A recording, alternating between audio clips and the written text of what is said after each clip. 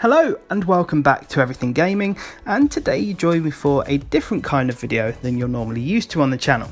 So a while back I used to always love designing cars on games such as Forza, especially when I could recreate a sort of famous one, such as some movie cars like the Fast and Furious ones, etc. And today I'm sort of heading back in that direction. Now, not so long ago I saw something pop up online about Pablo Escobar's Porsche 911 RSR going up for sale. Now, considering we're off to Mexico in a few weeks, I thought that I would give it a go and redesigning his Porsche 911. Now, the actual one was a 1974 Porsche 911 RSR. Unfortunately, the game only has a 1973 model, which I was planning to use, but when you put the sort of RWB body kit on it to make it look more like the RSR, things go a bit awry with the vinyls, as you can see here, so that didn't really go to plan, unfortunately. So what I've had to do is use the sort of Porsche reimagined by Stinger, which is based on a 1990 911, so there is a bit of inaccuracy there, but this is the only one with a sort of wide enough body kit that would work with all the vinyls and designs, so that's why I'm using this one, unfortunately. But I've given it my all on this one, and hopefully you guys enjoy this.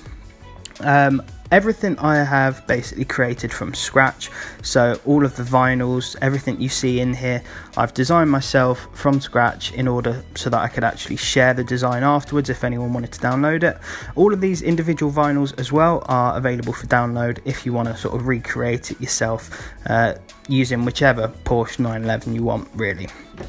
Now, like I said, I sort of wanted to do this because we are moving off to Mexico in a little while. Probably not the best owner to base it on, but this was made famous through Pablo Escobar. Just a brief history on the car before I shut up and let you watch the rest of the video. So basically there was only 15 of these Porsches ever made. Now, they were all designed, the RSR, this one, was designed for the IROC, so that's the International Race of Champions. So there was 15 of these Porsches in that race, all with different drivers. Now, in a minute you'll see the vinyl pop up, say, Fittipaldi. Now, that was based off the driver, so Emerson Fittipaldi. He was the one who actually raced this car, and when it was all over, Escobar decided to purchase it. Now, he did race with it a few times, but sort of probably sat around in his garage for the most part, and after his death it was returned back to the USA, and now it's back up for sale for like $2.2 million or something like that. Absolutely outrageous price for it, but nevertheless it's got a cool piece of history behind it. These are all the liveries that have been reapplied to it as well, that's why I'm basing it off it. So all you have to do is do a quick basic Google and you'll see a lot of the information about the car. Anyway, that's pretty much what there is to say. I want to shut up now and let you guys enjoy the rest of it. If you hold on to the end of the video, you'll see the share code where you can download this vinyl. Like I said, it's for the 1990 Porsche reimagined by Stinger, but you can technically download it and apply it to another Porsche if you want. Just beware, like I said, the problems I had when using the older sort of 73 or 84 Porsche 911. If you stick the wide body kit on it, these vinyls don't really work. I don't know what it is. Hopefully it's something that they've actually fixed in Horizon 5.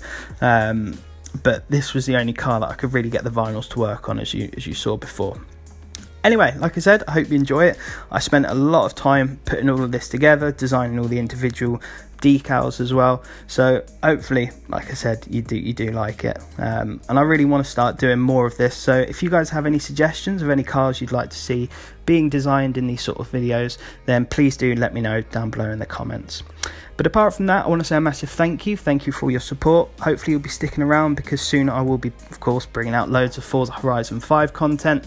But yeah, thank you very much, guys. Don't forget to subscribe, and if you enjoyed, drop a like as well. But apart from that, folks, I want to wish you all the best.